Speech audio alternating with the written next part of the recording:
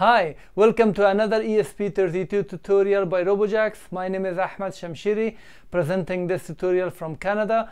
In this tutorial, we are going to learn how we can use the capacitive touch feature or capacitive touch pens of ESP32. So when we touch those pens, some device like LED will be turned on and off, and I'm going to connect a relay so we can turn on and off an AC bulb. You can get the code for this by clicking at the link below the video in the description, which will take you to robojax.com/learn/Arduino. Let's get started with this.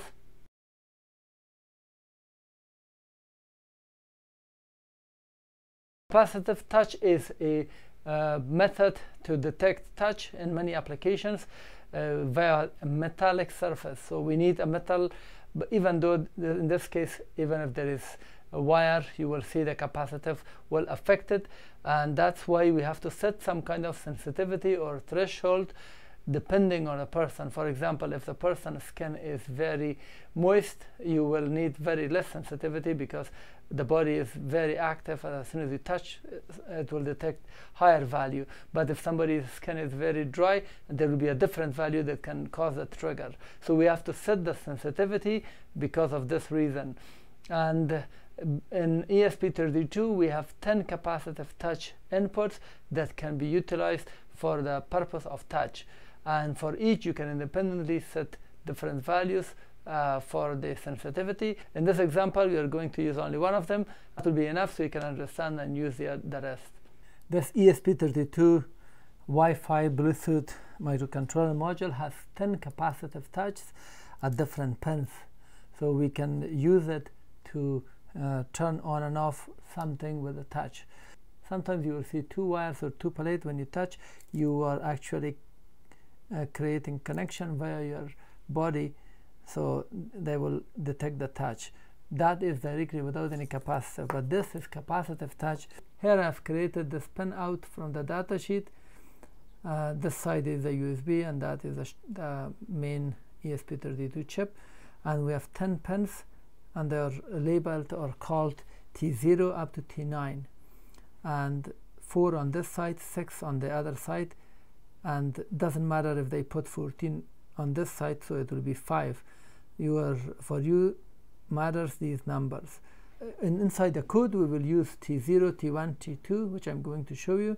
So you have to know that if you want to use, for example, T13, you have to connect your wire at pin 15, and if you want to connect your wire to 33, then it will be T8.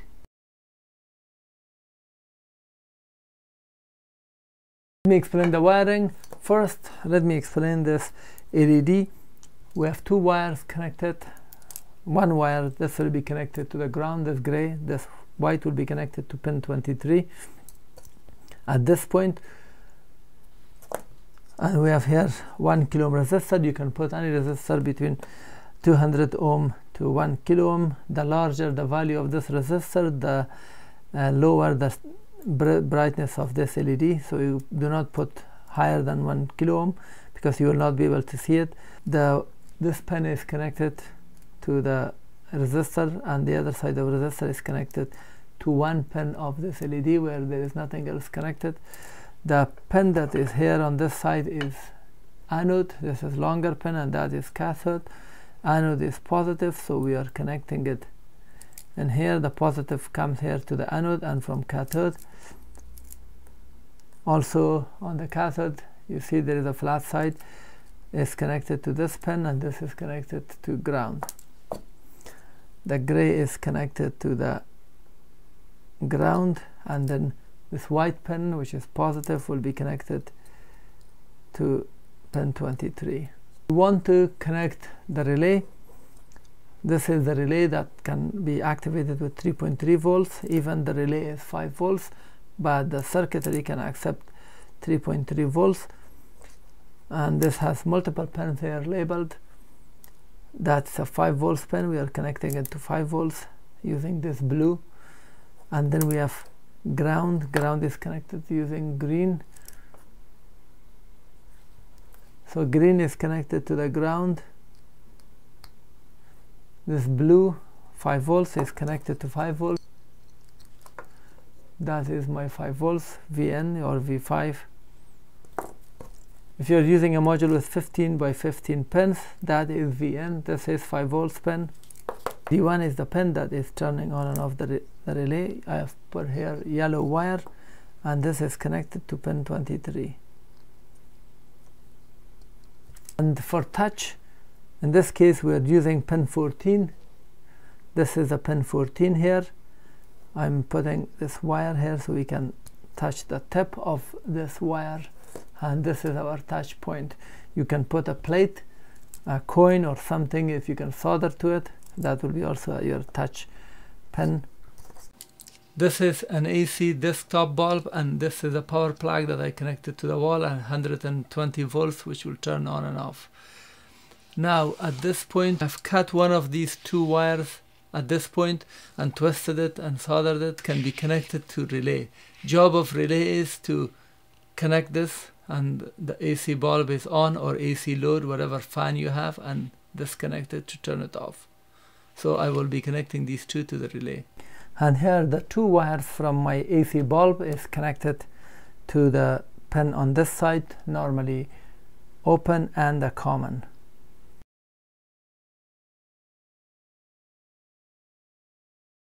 Now let me explain the code. We are defining a variable called touch pin. In this case we are defining it as T6, touch 6. I've put them here. When we say T6, we are connecting it to pin 14, and these are all the other pins. Pin is an integer of type constant, and it cannot change during the execution of code, and we are defining a relay pin. This can be an LED or whatever you want to connect. I call it relay, and we are using pin 23 for that purpose. This is also integer and constant, and this variable is sensitivity. I'm going to show you next. Doing it with 50, call it sensitivity. This is also integer and constant. Using a setup, we define a pin for relay. When the touch is detected, we can do something like turning an AC or DC or light or other device on and off.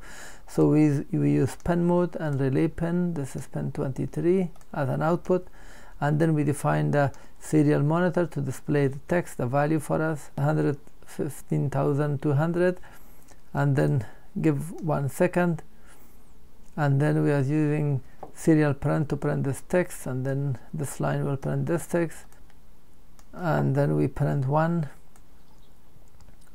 wait 1 second, and then print 2, and then 3, and then we print this. So this is like a counter 1, 2, 3, and the setup is ended. Inside the touch pin we use touch read, and then we put the pin. In this case above we used T6, so this reads the pin value and stores it in an integer called touch value, and then we print this text using serial print value. This is it because it's inside quotation. This is the actual text, and touch value is this value, whatever we have read from this pin. This is printed on the screen with ln. This ln means it creates a new line at the end. These two will be displayed in one line. This line says if touch value, which is this, smaller or equal the sensitivity. If touch value is smaller than this, then we print this on the screen touched as a text, and then using digital write relay pin like pin 23 as high, so we are turning on a relay. This else mean if the touch value is not smaller than sensitivity, then using else we turn the relay pin low, so it is kept low, and then we wait 300 milliseconds, and the loop will continuously checking the pin and taking this action. This is a demonstration with LED. The pin is connected, the touch pin, to pin 14, and the value is reading 96 or less or more. Now if I hold it from outside, it goes to 80, as you can see. So this number is changing depending on how much capacitive value is added to it. Bring my fingers a lot, the number will increase, and if I remove it, it is 99. and if I remove the pen totally, you see that it is 121. That's why we set our value to 50, making sure that it works as desired. Now if I touch this, the LED is turned on, remove, turned off, and as you can see the value is 1516, and if I hold it very tight, you see it becomes even 8. So the LED is turned on when the value is 50 or lower.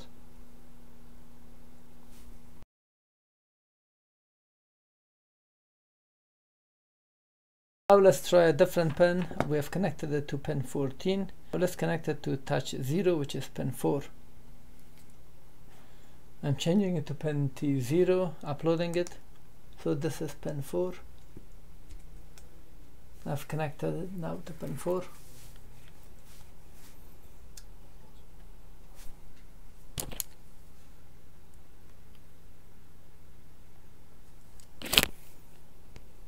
Now if I touch it, you see that any value below 50 will turn this on, off.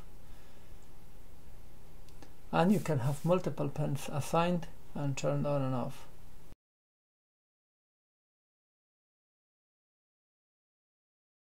Now the AC is connected, this bulb is ready to be turned on and off, and this is my touch pin. As you can see, currently it shows 83. When I touch this, you can see that the value is around 20 and the light was on, and when it changed, you can see that there is 24 or something. If you have dry skin, make sure to change the number so the light can be turned on and off.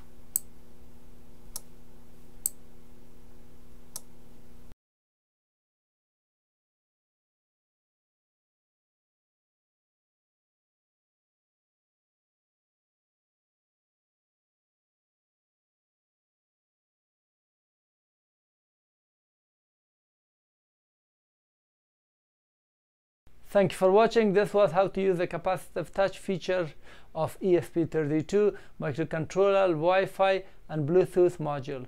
If you learned something and found this useful, please thumb up, as this will help my video in the search algorithm of YouTube. If you have comment or question, post it in the comment section below. I try to answer and reply.